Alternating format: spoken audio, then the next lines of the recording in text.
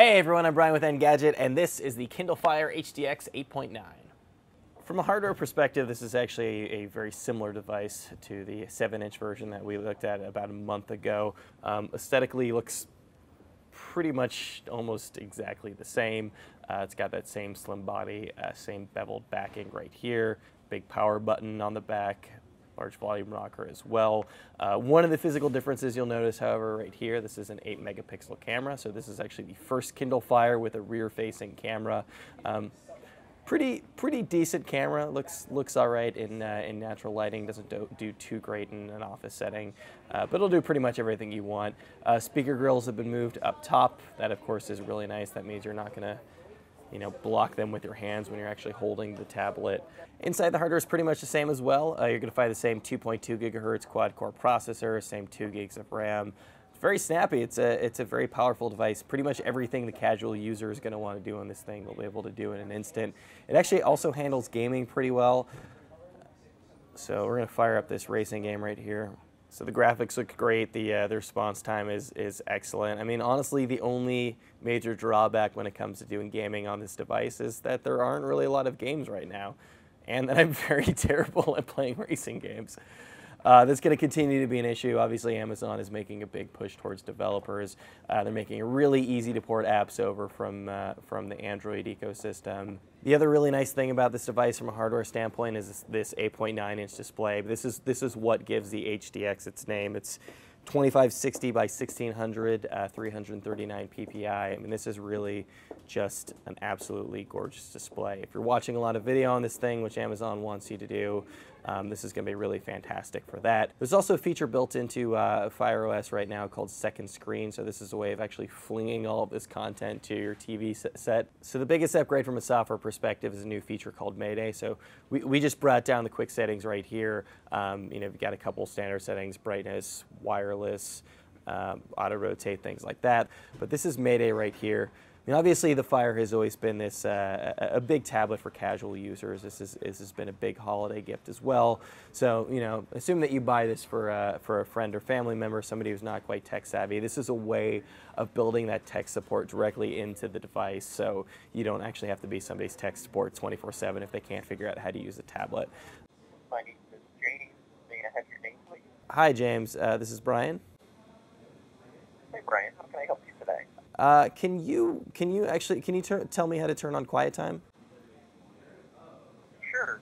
Quiet time is one of the options that's available, and we'd access that by pulling your finger down from the top of the screen to pull the menu bar down. And one of the things that you'll see here is the quiet time button. Now that will simply turn it on and off to enable or disable it. So there you go. I would say that that problem was pretty sufficiently solved. That's Mayday. Amazon is working to actually get the response time to this down to 15 seconds or less. And in all the trials that we've done on both this and the 7-inch, the response time has been very quick. X-ray's been expanded as well this time out. Now there's actually X-ray for music. So let's fire up one of these albums.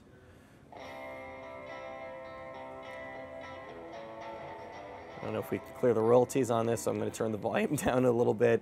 But this is really just kind of a nice little additional bit of lyrics that you get. All these are cleared through the publisher, so these are going to be pretty accurate. Amazon didn't crowdsource them. Let's go back into this video. There have been some upgrades to X-ray on the video end as well. So in addition to the standard graph of actors right here, you also get trivia.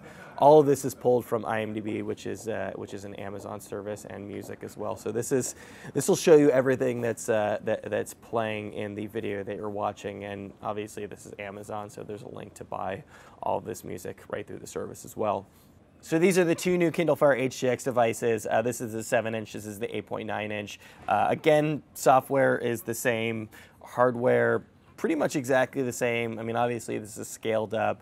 You've got a much bigger, better screen.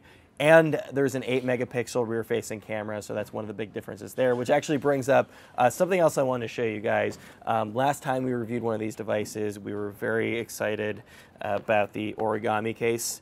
And if you're picking up one of the new Kindle Fires, absolutely pick up one of these cases. You know, fully magnetic, so it's going to turn the screen on and off. And then the nice thing is, there you go. So it magnetically attaches to itself. It is its own stand built in, so you can do it in landscape or in portrait mode. Very cool. And then one other really cool thing that you're only going to get on the 8.9-inch version of this guy is based on that rear-facing camera. So if we slide up, there you go. That automatically turns on the camera. So, you know, not really a killer app, but a nice little feature built into this really cool origami case. So this guy starts at $379. That's $80 more than the last version. Can't really call these budget tablets anymore, particularly this one. I mean, $379, obviously much cheaper than the new iPad. But, you know, we're kind of edging into Samsung territory right there. All in all, however, really nice device, really great screen, super powerful processor. If you don't mind Kindle Fire OS and you don't mind having access blocked off to the Google Play Store, it's a really fantastic choice this holiday season.